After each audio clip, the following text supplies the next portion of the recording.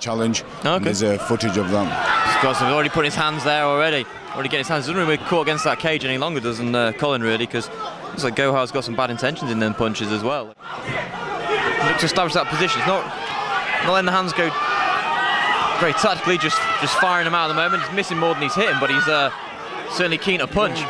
He's done well to get back to his feet. Caught a lot of weight, a significant amount of weight for this, so I don't know if that's had a detrimental effect on him or not. Colin's now giving as good as he got, isn't he? He's game, isn't he? Colin. Yeah. He's kept that pressure on, sneaky uppercuts. Good uppercuts there, nice dirty boxing. That's classic Randy Couture dirty boxer there. He's throwing the knees in there. Gohar's not concerned, just about creating a bit of space and throwing his own shots to control now. He's playing on the glove, which is a bit fair, but Gohar does the exact right thing. Take the mount. If you're not going to get the guild, take the mount and make him pay. Good right hands there, coming through on the jaw, throwing good punches down. Colin really needs to advance his position. He knows he's probably going to take some more, but he needs to keep that left hand high, because Gohar's going to target that, and rightly so. Good right hands there.